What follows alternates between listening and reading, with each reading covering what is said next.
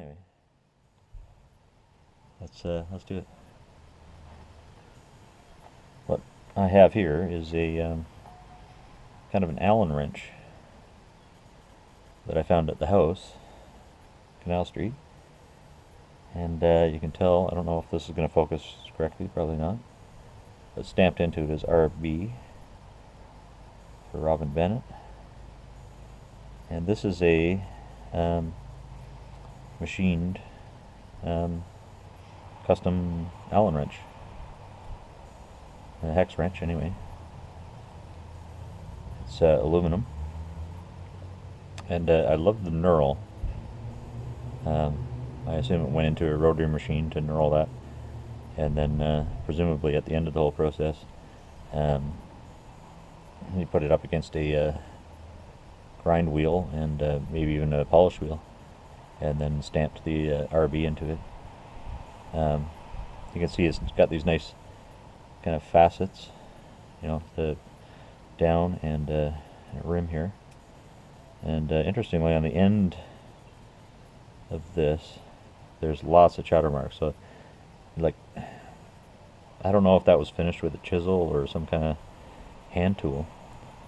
It may have been started with something, but it's kind of flat on the thing. It's pretty flat, and then there's this dome that I'm not 100% sure how it was done. If I had found this when Dad was still alive, I would have asked him everything about how this was made. This was either made during high school metal shop, or I suspect actually it may have been an early project at I think it was George Brown College, where he was taking kind of engineering courses, drafting, drawing. I'm not sure. Initially I thought perhaps high school, but it's pretty goddamn bitchin' for high school, even though it's not perfect and it's got some rough edges and stuff. I don't know. Maybe high school was much better in the, in the early 60s, mid 60s. No, early 60s. Anyway,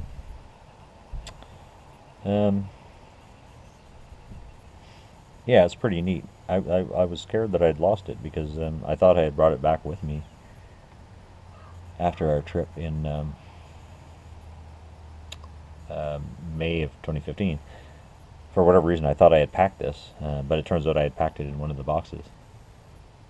And Mom's been bringing over some of the boxes because she's got a new house, and so she needs to rid herself of the stuff that came from Canal Street. So I was really glad to get because I was worried that I didn't know where it was, and I thought, well, I'm sure I brought it back with me, but I have to admit, I mean, not just the nostalgia of being a dad piece, but it feels really neat. I've got it next to my computer console, and I often just pick it up and feel it. Like, the knurl is neat, and it feels good in the hand. I'm not sure with it being fully axial that you could apply a lot of torque to it, but it would tighten down and loosen fasteners, I suppose. But I don't know that you could get any good reef on it if you needed to. But for that, you might need a right angle to get some good leverage action. But I would say it's probably just a metal shop project, and it needed to be functional, and I think it's really pretty. See if you can get the stamp there. It's obviously a impact. It's an impact stamp for sure. The bottom of the bead didn't come out that good. It kind of looks almost like, well, it's a bead, but the bottom of it didn't get a good pressure. So, but yeah, the knurl, it just feels good. It feels good in the hand. It's got some heft to it, but it's light. You can tell it's aluminum. Anyway, this thing it's ridiculously special in some way.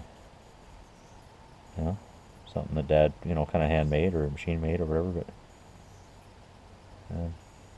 it's one of those things I wish I could ask him what the hell was up with it, and whether it maybe had a very specific purpose and not just a general purpose hex wrench.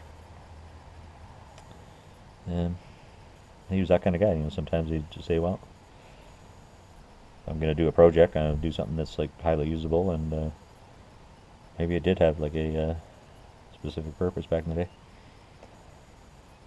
Anyway, let's see if this works. This is not a very good focus point for GoPros, so might have to do a second take. I don't know.